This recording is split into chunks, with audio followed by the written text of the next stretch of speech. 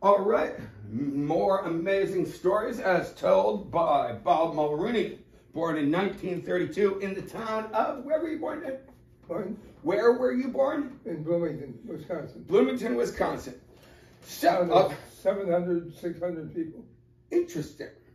So I was hoping you could tell us a little bit about, like, how did you get food on the table? The Depression, there's not a lot. Yeah, during that period of time, really most of the food, we would buy something at the store, but the majority of the food was canned.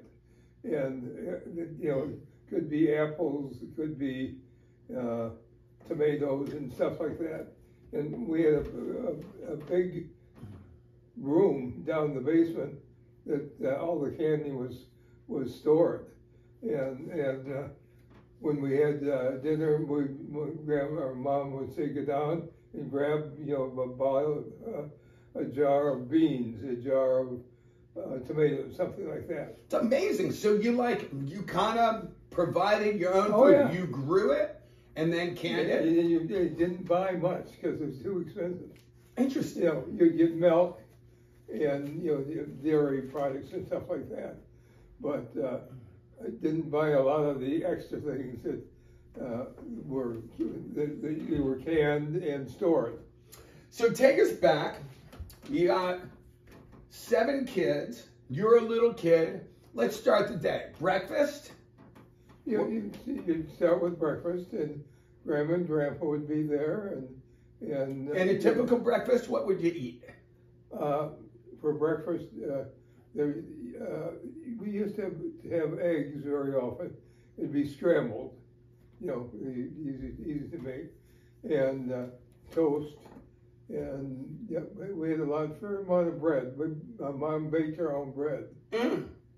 We had and oatmeal was always a big part. That was kind of breakfast.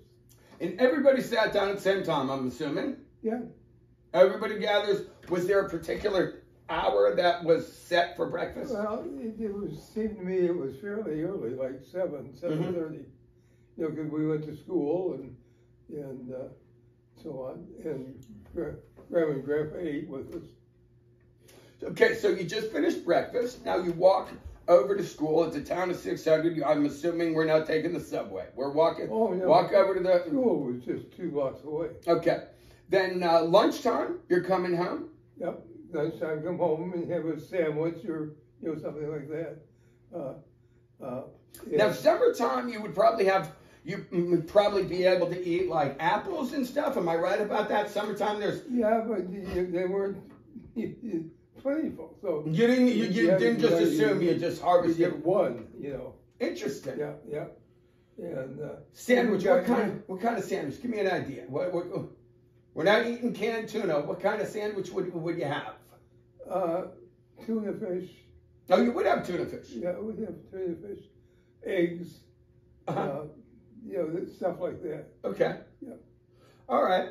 Then you're back to school. Now it's dinner time. And you get out of school about 3:30, and then we would go play or do stuff.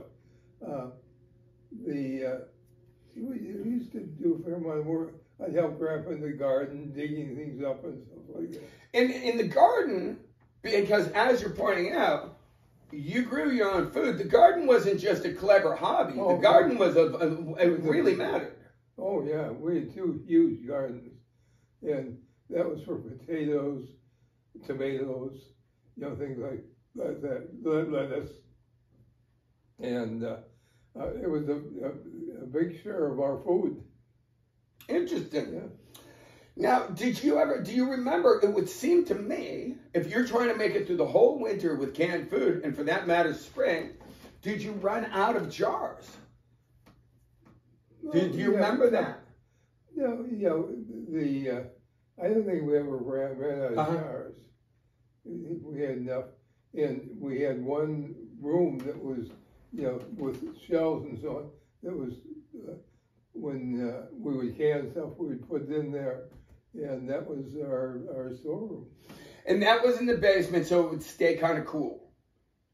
That was in the basement, so it would stay kind of cool. Am I assuming that? Yeah, yeah.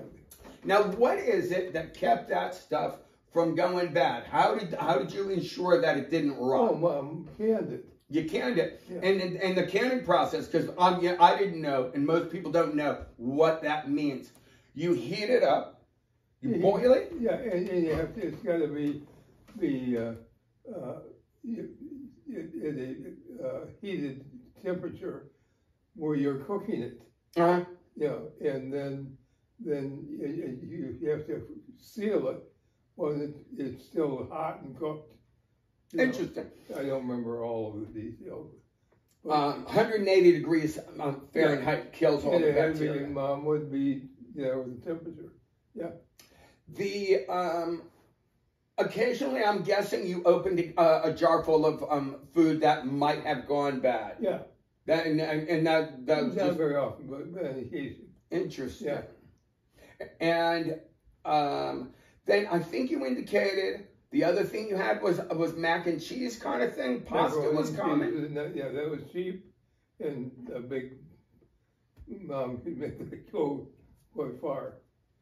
The other thing I think I think I remember you saying at some point was something about people. It's a farming kind of community. Am I correct that there was something on the order of people like sharing things like a chicken?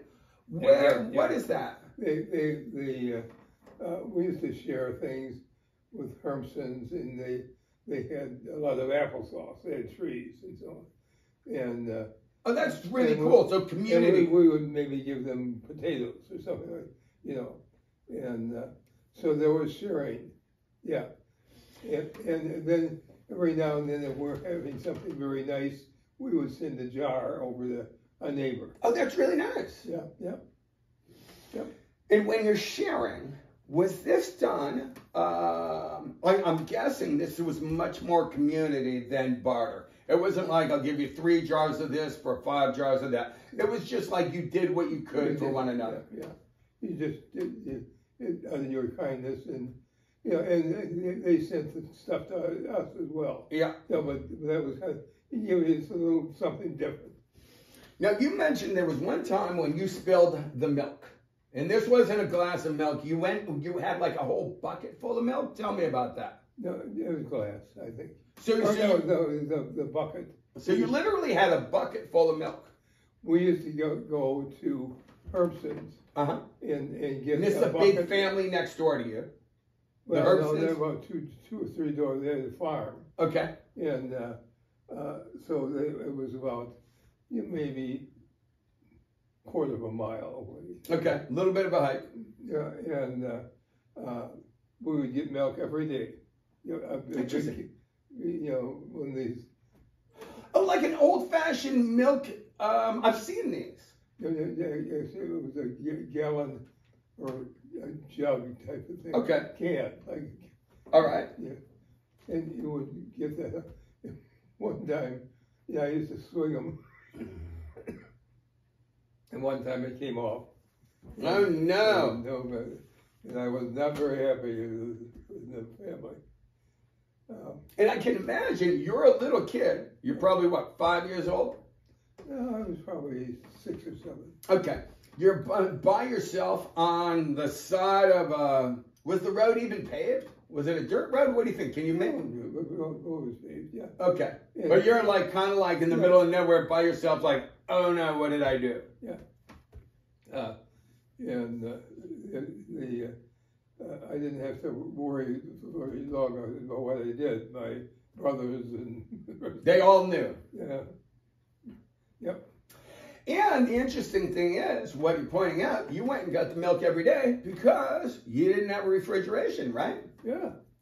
Well, they had an ice box. Okay, tell me about that, because I really don't know, and most people don't know about ice boxes. There was, and this was in every city, a truck would come by and you'd buy a chunk of ice and put that in. There was a box. Yeah, interesting. And that would keep keep the things from going bad. Yeah, and so we had that every day. No kidding. Yeah. And was it like the ice cream man? Was there a particular sound that the ice that the truck made when they came by with ice, or did they have regular stops? Did they? They had regular stops. They had regular stops. Yeah. Because even when I was a kid, we had a milkman. Kids today don't have any idea about that, but the milkman would come by and deliver milk. Yeah. And he had certain stops he made every day and brought milk every day. Yeah. I remember the milk box had a lid like a toilet. Yeah. And when I was very young, Yeah. I thought it was a nice option. That's another story. Okay, so all right, now as things progress, refrigeration is new. Talk to me about like what do you remember being big changes in the food like way of eating? Was refrigeration like all of a sudden like a really big deal? Like talk to me about like next phase. Going from an ice box to a to refrigeration was kind of a big deal, and that was probably when we were in Madison. I think. Okay. Yeah.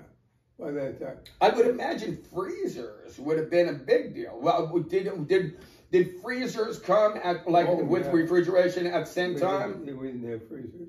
Okay, so refrigeration was one thing, but the freezer was not like that. Didn't roll right in. Yeah. Wasn't like you killed the cow, packaged it up, and froze it. That was much later. Yeah.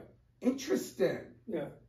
Interesting. Didn't know that. Grandma Graff had a freezer, and we used to. And that was a big deal. If you had a freezer, that was a big deal. Yeah.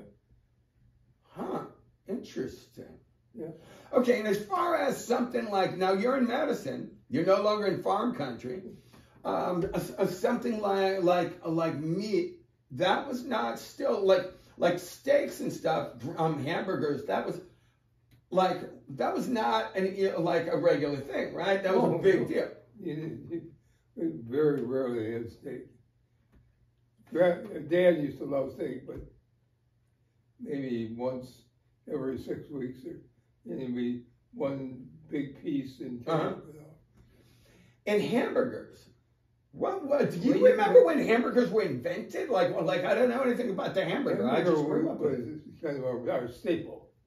Hamburger. It was kind of our staple. We had hamburger. That was very often the meat that we had. Interesting. I wonder when hamburgers were ground beef. I guess they've been making sausages for a million years. It didn't have to be quality beef. Yeah. Yeah, it was good. Right. And we all enjoyed hamburger. Stuff like that. And fast food, like when did that hit the world? You could buy ice cream cones and things. Go to like the malt shop, huh? Yeah. French fries. It wasn't to be stored. It was, you ate it on the way home or. Now, was that like the 40s, the 50s? Like, was that always around? Do you just remember that? Like in the 30s, 40s. Yeah. Then came the microwave. Do you remember when the microwave came out? Yeah. You're like, that's crazy. Funny stuff. Microwaves. Well, really, much easier for the mothers. Yeah, funny, huh? Yeah. Well, thanks for bringing us back to days that. I mean, you might think it's silly, but like most people my age or younger don't know about these things. So it's really interesting. So I really appreciate you sharing. You weren't exposed to it. Thanks, Dad. Okay.